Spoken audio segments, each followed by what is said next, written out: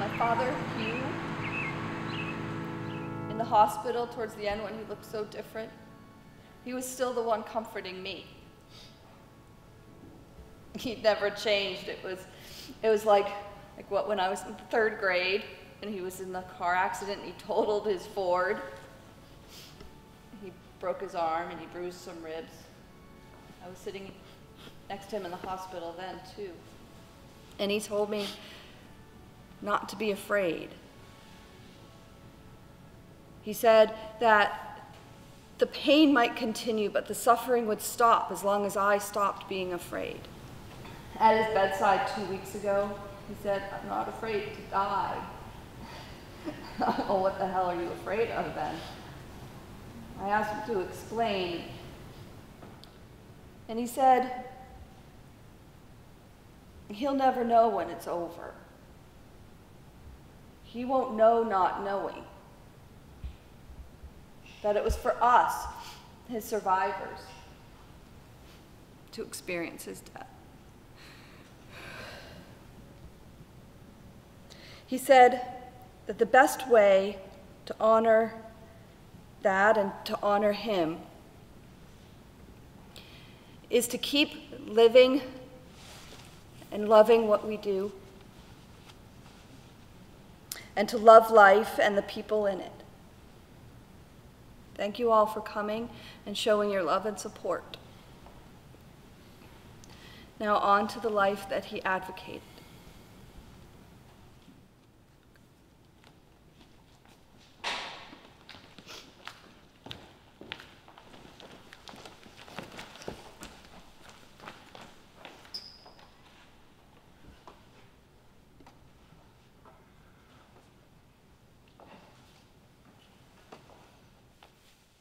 Hi, I'm Darian.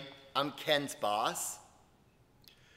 Listen, I don't really know this guy, but when Ken asked off work, I did some social media stalking and found the details of the funeral. A lot of people think you need to be close to the person who died to feel sad. Not true. Seeing Ken hanging her head these past few days or weeks or well, however long it's been, has really stirred some emotion in me. You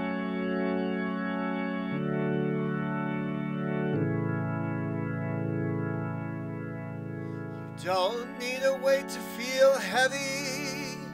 You don't need blood to bleed.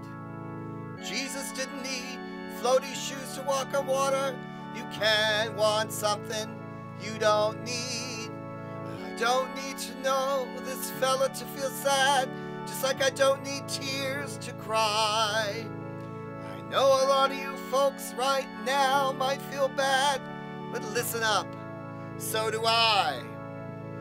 It sucks that this old guy had to go and die, but don't give blame the burden. It's not your fault, like it's not mine. Unless this was a murder. It wasn't a murder, was it? My heart is where it ought to be. My pipes won't lie. As long as they're tootin'. Hey, this was one hell of a guy. Be consoled, he's above all. And he's looking down at me.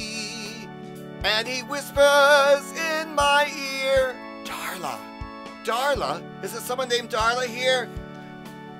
Oh, now he's hushing up, his voice is lost. But wait, what's that? It's the voice of God. He says you don't need to know what you're talking about. You don't need to get it all right. As long as you've got a good heart and you want to show off that good heart, now go and show off that good heart. Shine, blind light, shine, blind light, shine, blind light. Use your high beams, shine, blind light. You don't have to get it right.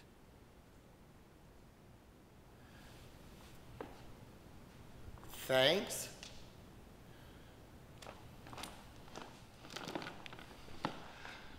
You don't have to get it right.